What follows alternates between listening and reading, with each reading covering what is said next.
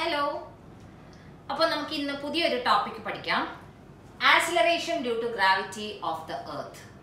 Small letter G വെച്ചിട്ടാണ് അതിനെ represent ചെയ്യുന്നത്. അപ്പോൾ ആക്സിലറേഷൻ എന്താണെന്ന് നിങ്ങൾ പഠിച്ചിട്ടുണ്ട് അല്ലേ? ആക്സിലറേഷൻ എന്ന് പറയുന്നത് change in velocity by time ആണ് ആക്സിലറേഷൻ. ഒരു ബോഡിയുടെ വെലോസിറ്റി മാറിയാൽ മാത്രമേ അവിടെ ആക്സിലറേഷൻ ഉണ്ടാകുന്നുള്ളൂ. ഇവിടെ ഇപ്പോൾ നമ്മൾ പഠിക്കാൻ പോകുന്നത് acceleration due to gravity of the earth ആണ്. അപ്പോൾ എർത്ത് കാരണം ഉണ്ടാവുന്ന ആക്സിലറേഷൻ. ഒരു ബോഡി മേളിൽ നിന്ന് താഴേക്ക് വീഴുന്നു. ആ ബോഡി നമ്മൾ എന്ത് വിളിക്കും? ഫ്രീലി ഫാളിംഗ് ബോഡി എന്ന് വിളിക്കും. ഓക്കെ, അപ്പോൾ ഒരു ബോഡി മാക്സിമം ഹൈറ്റിലായിരിക്കുമ്പോൾ എപ്പോഴും അതിന്റെ വെലോസിറ്റി 0 ആയിരിക്കും. ഇമ്പോർട്ടന്റ് ആയിട്ടുള്ള ഒരു പോയിന്റ് ആണത്. ഈ ബോഡി താഴേക്ക് വരുന്നതിനനുസരിച്ച് അതിന്റെ വെലോസിറ്റി കൂടിക്കൊണ്ടേയിരിക്കും. അപ്പൊ അവിടെ എന്തുണ്ടാവും?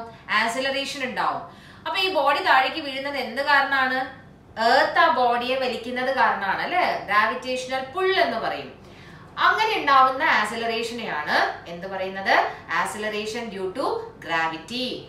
സ്മോൾ ലെറ്റർ ജി, ഇതിന്റെ വാല്യൂ നിങ്ങൾ പഠിച്ചിട്ടുണ്ടാവും. G is equal to 9.8 meter per second square. പക്ഷെ ഈ ഒരു വാല്യൂ എർത്തിന്റെ സർഫസിൽ മാത്രമേ കോൺസ്റ്റന്റ് ആയിരിക്കുള്ളൂ. എർത്തിൽ നിന്നും ഈ ബോഡി ഹൈറ്റിലേക്ക് പോകുമ്പോഴും, അതായത് ഓൾട്ടിറ്റ്യൂഡിലേക്ക് പോകുമ്പോഴും, എർത്തിന്റെ സർഫസിൽ നിന്ന് ഈ ബോഡി അകത്തേക്ക് പോകുമ്പോഴും ആക്സിലറേഷൻ ഡ്യൂ ടു ഗ്രാവിറ്റി 9.8 ആയിരിക്കില്ല, അത് കുറയുകയാണ് ചെയ്യുന്നത്. എന്തുകൊണ്ട് കുറയുന്നു? അത് നമ്മൾ വേരിയേഷൻസ് ഓഫ് ജി എന്ന് പറയുന്ന ടോപ്പിക്കിൽ പഠിക്കും. ഓക്കെ, അപ്പൊ നമുക്ക് ഇവിടെ ആക്സിലറേഷൻ ഡ്യൂ ടു ഗ്രാവിറ്റിയുടെ ഇക്വേഷൻ ആദ്യം ഡിറൈവ് ചെയ്യാം. അതിന് വേണ്ടിയിട്ട് ഇവിടെ നമ്മളൊരു ഡയഗ്രാം എടുക്കുകയാണ്. ഇത് എർത്ത് ആണ് ഈ കാണിച്ചിരിക്കുന്നത്. എർത്തിന്റെ മാസ് എന്താണ്? Capital M. എർത്തിന്റെ radius capital R. Okay, ഇവിടെ ഒരു ബോഡി ഉണ്ട്. ആ ബോഡിയുടെ മാസ് സ്മോൾ എം. ഈ ബോഡിയുടെ വെയിറ്റ് എം ജി. എന്തുകൊണ്ടാണ് അത് താഴത്തേക്ക് കാണിച്ചിരിക്കുന്നത് ആരോ? എപ്പോഴും ഒരു ബോഡിയുടെ വെയിറ്റ് താഴേക്കായിരിക്കും, ഡൗൺവേർഡ്സ് ആയിരിക്കും. അപ്പൊ what is the direction of weight of the body? In the downward direction.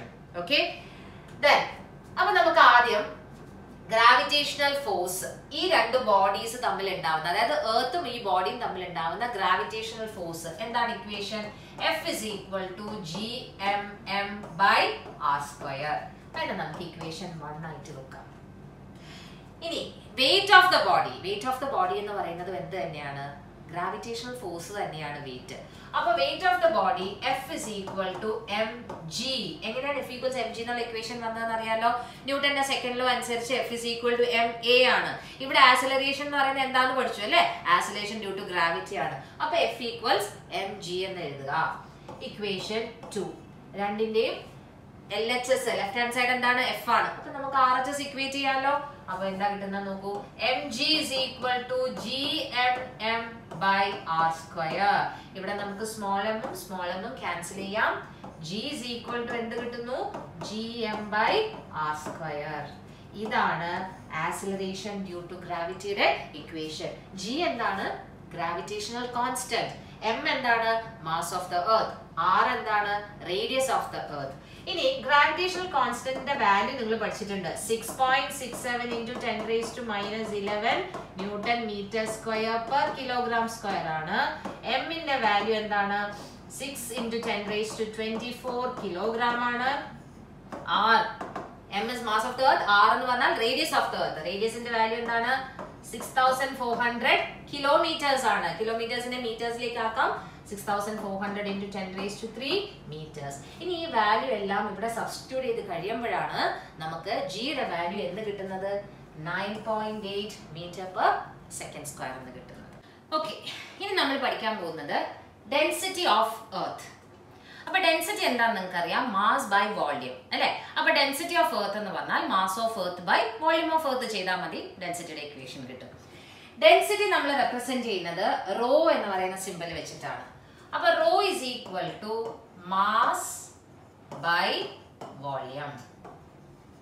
Okay, നമ്മൾ നേരത്തെ ജിയുടെ ഇക്വേഷൻ ഡിറൈവ് ചെയ്തിരുന്നു. G is equal to gm by r square. അതിൽ നിന്ന് m is equal to എന്ത് കിട്ടും?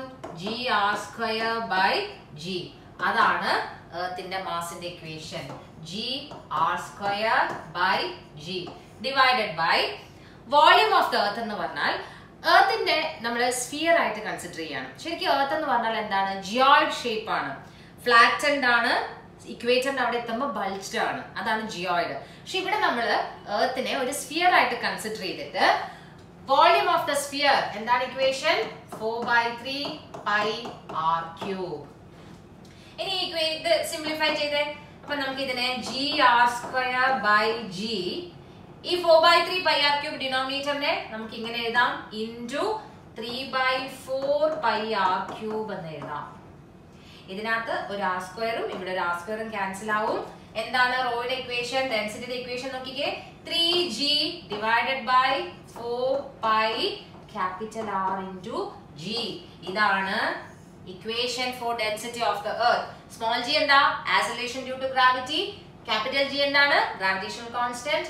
R is radius of the earth. Okay, ഈ ഇക്വേഷനിൽ നിന്ന് തന്നെ നമുക്ക് acceleration due to ഗ്രാവിറ്റിക്ക് in terms of ഡെൻസിറ്റിയുടെ ടേംസിൽ നമുക്കൊരു ഇക്വേഷൻ കണ്ടുവെക്കാം. ഈ ഇക്വേഷനിൽ നിന്നും G is equal to, ഇവിടെ നിന്ന് നോക്കാം, G is equal to ഈ ഡിനോമിനേറ്ററിലുള്ള ആൾക്കാർ ഇങ്ങോട്ടേക്ക് കൊണ്ടുവന്നേ. അപ്പൊ എന്താ വരിക നോക്കൂ, 4 pi gr rho. 4 pi gr rho. ഈ 3 താഴേക്ക് എടുത്തിട്ട് ഡിനോമിനേറ്ററിലേക്ക് by 3. ഇതാണ് ആക്സിലറേഷൻ ഡ്യൂ ടു ഗ്രാവിറ്റിയുടെ മറ്റൊരു equation, 4 pi gr rho by 3 in terms of density. ഈ ഇക്വേഷൻ നമുക്കിനി വേറൊരു സ്ഥലത്തേക്ക് ആവശ്യമുണ്ട്. വേരിയേഷൻസ് ഓഫ് G പഠിക്കുമ്പോൾ നമ്മൾ അവിടെ എടുക്കും. ഓക്കെ, അപ്പം ഇത്രയും കാര്യങ്ങൾ മനസ്സിലായല്ലോ, density of the എർത്തും acceleration due to gravity in terms of density of the earth. And നമ്മൾ തുടക്കത്തിൽ എന്തായിരുന്നു പഠിച്ചത്? ആക്സിലറേഷൻ ഡ്യൂ ടു ഗ്രാവിറ്റിയുടെ ഇക്വേഷനും പഠിച്ചു. ഇത്രയും ക്ലിയർ ആണല്ലോ? ഓക്കെ, അപ്പം നമുക്കിനി അടുത്ത ഒരു വീഡിയോയിൽ കാണാം. ബൈ.